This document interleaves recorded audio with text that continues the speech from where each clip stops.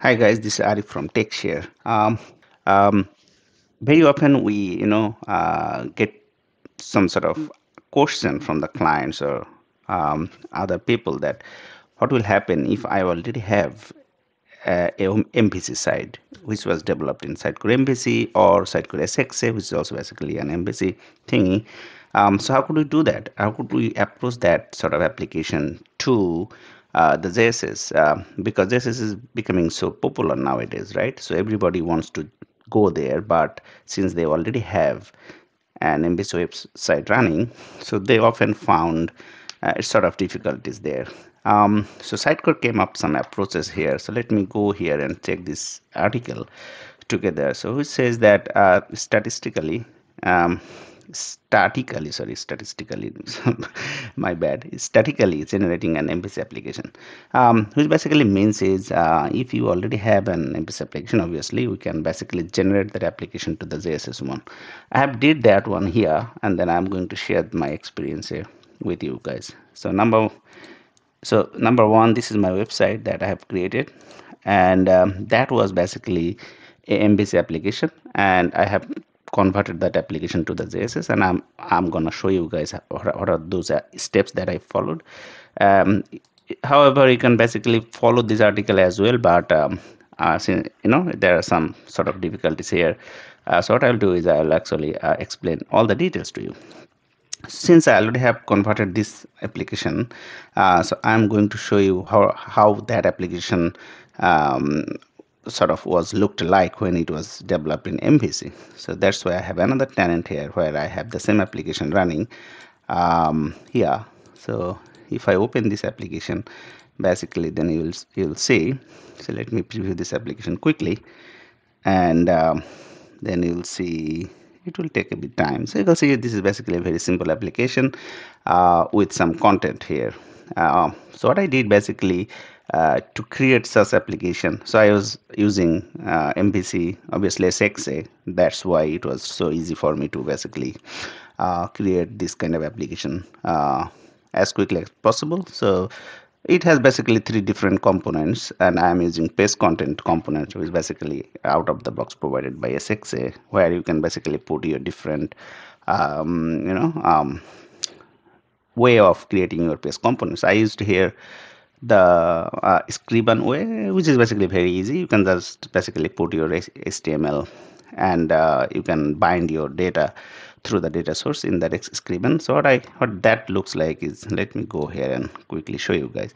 So this application has already converted, but if I go to presentation and then rendering variants, and then here I have these different variants of my page content. So in the body, see here, since I am going to test it, so I haven't done anything interesting. So there is no sort of dynamic sort of thing. So they are all hard coded sort of HTML here and here and here. So what my idea is, I created a page which is basically this home page, and I have basically through the experience editor I have put all those three components in the main section of the placeholder.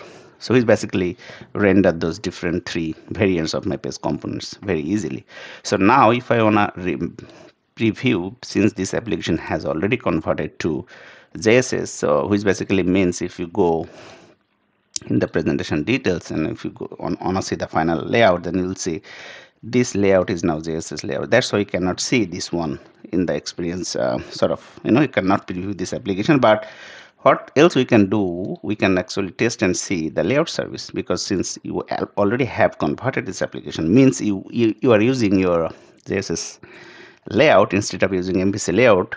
So all the data that this application serves should be uh, you know um, exposed in the layout service. So if I go to the layout service here, which is basically here, you can see I'm using layout render, and in the item I have used this home item, and then I have an API key here.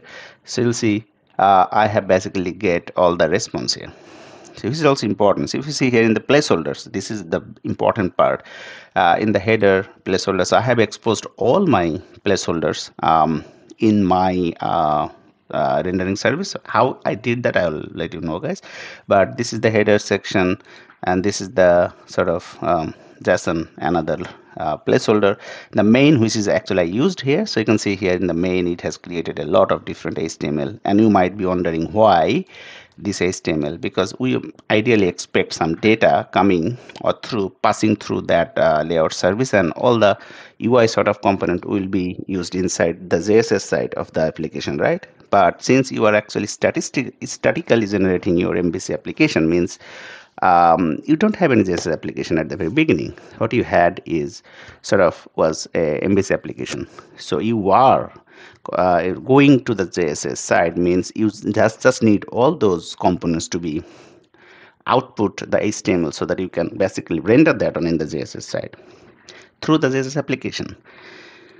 All right, so let me show you the steps. Very easy.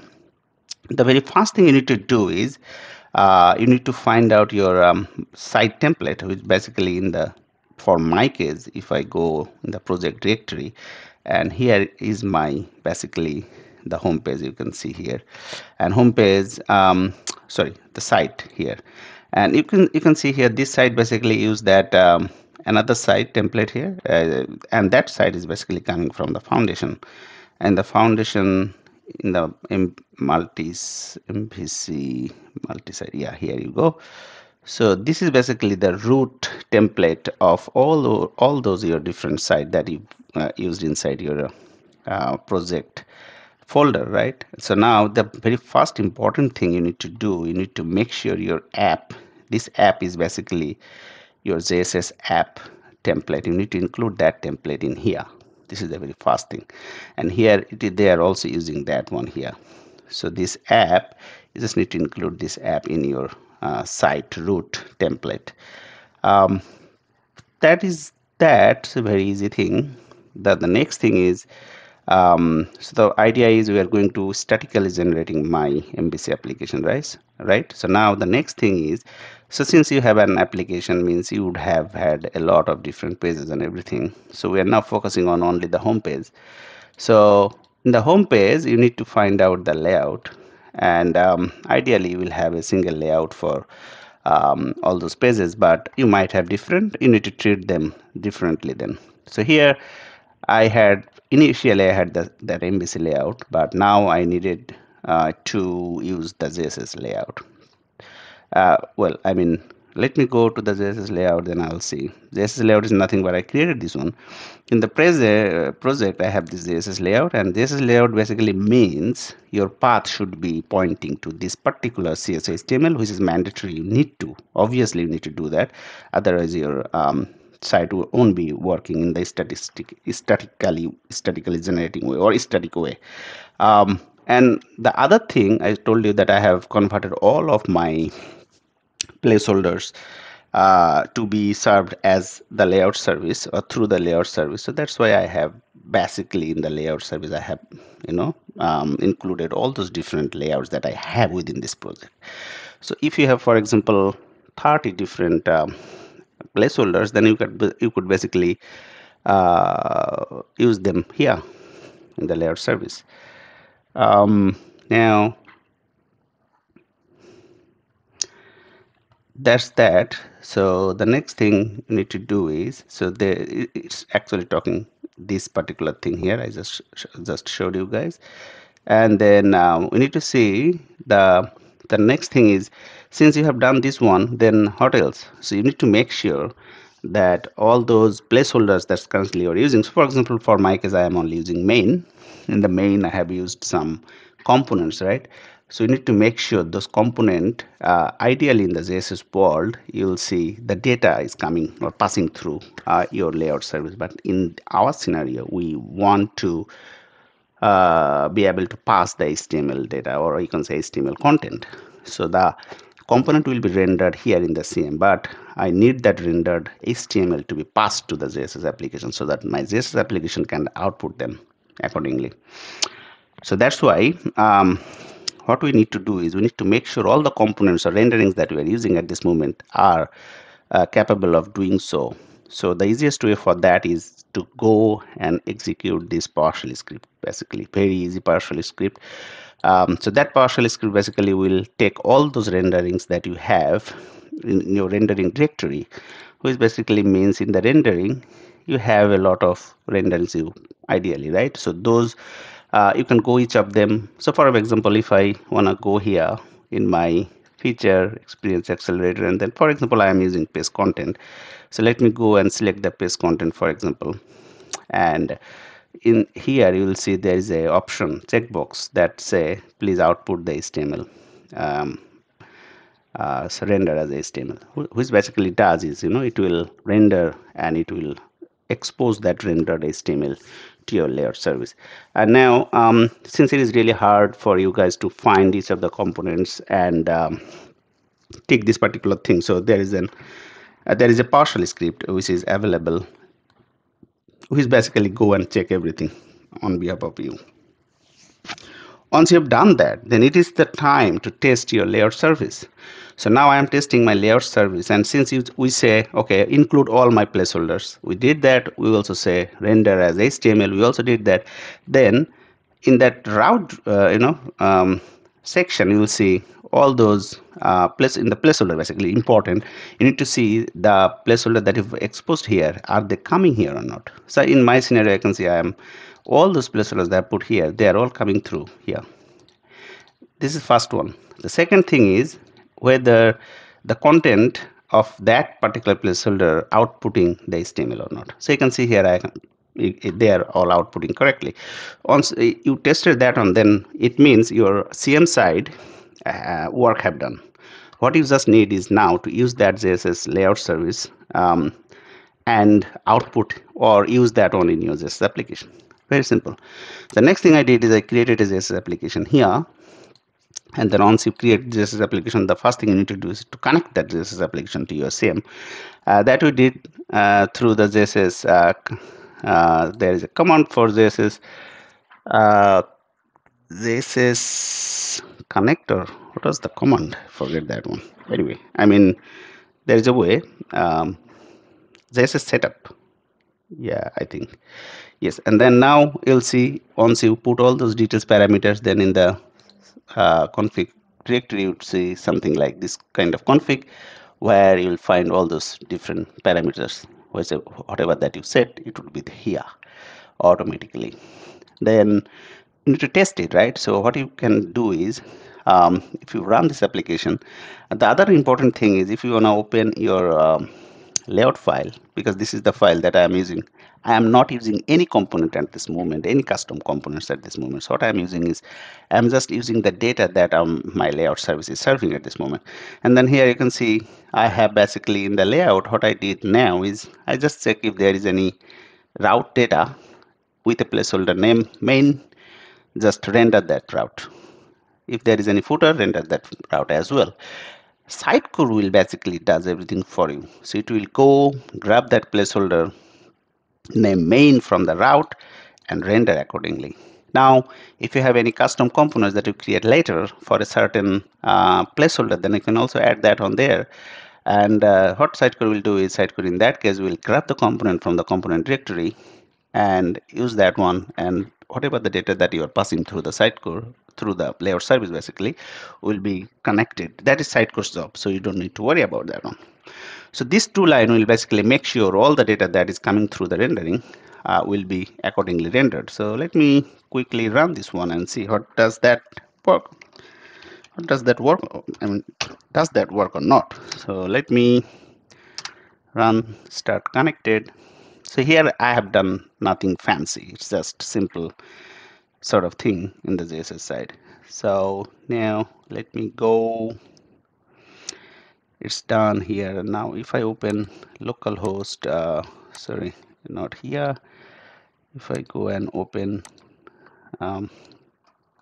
this is the one basically, and I need to clear this one here and see. Oh, wow, voila! It is just outputting everything as expected. Now you can see here. Let me expand that layout data that I consoled in the route placeholders, which is the important part, and in the main, because that what I said here, that grab the main footer. I don't have anything, I can remove that one eventually, but in the main you can see here, is there anything here in the content? Yeah, So this is basically the one which is outputting at this moment here in the browser. It's a very big sort of chunk of HTML content here, which is basically outputting here. Now, a question might arise that, okay, what will happen those resources that I'm using in my Sitecore in my media through the media library? Well, that is the issue. So you might not get those resources here because they are Sitecore, right? But you are using JSS. So in that case, what you need to make sure is you are using a relative path of your assets, not through the well.